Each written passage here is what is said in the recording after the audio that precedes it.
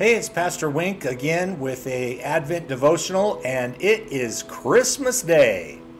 The day has finally arrived, and we have been going through this text, and the Word was God, and we have today's devotional and tomorrow's devotional, and then we are finished. As in yesterday, you notice I'm probably wearing similar clothing to yesterday. That's because I'll probably be busy on the real Christmas Day, and so I'm filming this a little. Or it's Christmas Day! Don't you forget it either, okay? It's Friday. It's the fourth week of Advent, the fourth Friday of Advent, and the title of the devotional that we will be in today is New Life, New Love. And here's the verse for today's devotional. He loved us and sent his Son to be the atoning sacrifice for our sins. Beloved, since God loved us so much, we also ought to love one another. And that's in 1 John chapter 4, and it's an excerpt from verses 10 through 11. Let's continue reading. At the moment that you fully realize that the God who loves you unconditionally loves all your fellow human beings with the same love, a new way of living opens itself to you. For you come to see with new eyes those who love beside you in this world. With open hands, page 90. For you come to see with new eyes. This is the second time that new eyes have been mentioned in the devotional. And I think especially at Christmas time, this is a very important thing for us to consider. For you come to see with new eyes those who love beside you in this world. God does love each and every single one of us completely unconditionally. In our wealth, in our poverty, in our strength, in our weakness, he loves us unconditionally. And as we become loved unconditionally, is it possible for us to become like Christ and love others unconditionally? And I can tell you, it's very difficult. Sarah and I have intentionally set out. And I shouldn't say we intentionally. God put into our lives a little family, a single mother with 3 children, put into our lives, and she has been in our lives now for five or 6 years maybe.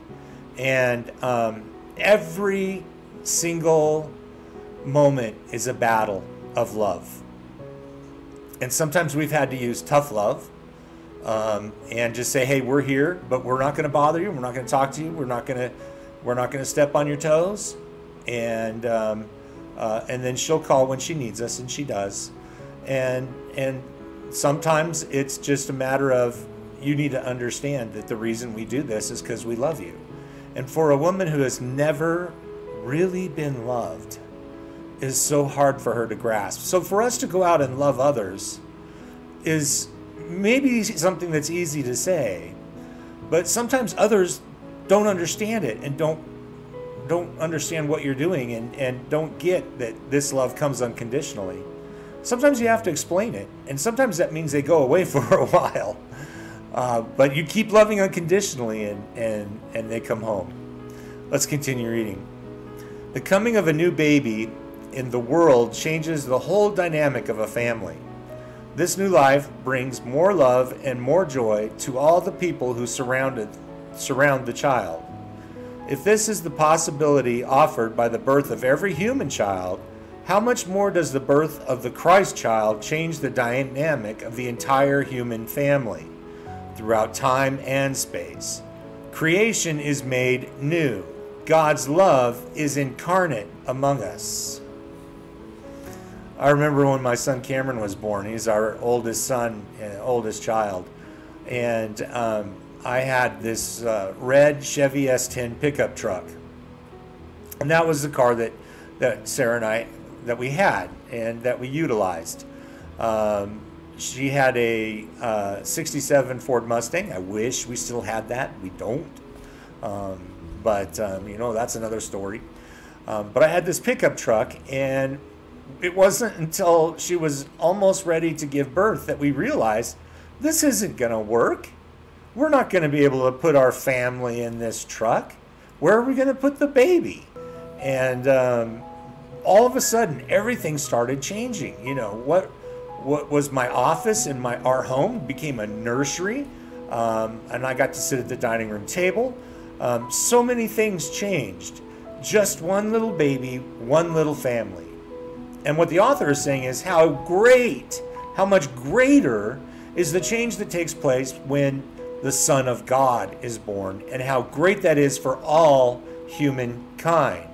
God's love is incarnate among us. God's love, Jesus Christ, God in human form, is among us.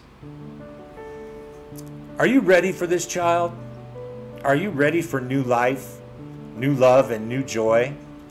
Heavenly Father, I pray that I may fully enter into this holy season. Make good my efforts and forgive my failings. I want to open my heart and make it a manger for your Son. Give me the grace to be enlivened by your coming among us. Amen. Give me the grace to be enlivened by your coming among us. Amen. Are you ready to make your life a manger for the Son? Are you ready to open your heart? Maybe you have already. Maybe you just need that affirmation that you're doing the right thing, that you know you're doing what God is calling you to do. This is a great little prayer. Forgive me first, Father. Forgive me of my shortcomings. Forgive me of my failings. And then allow me to open my heart. Open my heart for a manger to your Son. What does that look like? Well, maybe it looks like opening your heart to your neighbor, to someone at your workplace, to someone who really does need to know what unconditional love looks like. And here's our prayer for today's devotional. Come into my heart, Lord Jesus. I am ready to receive you more fully into my life. In your name I pray. Amen. Amen, Karcher. And have a Merry, Merry Christmas.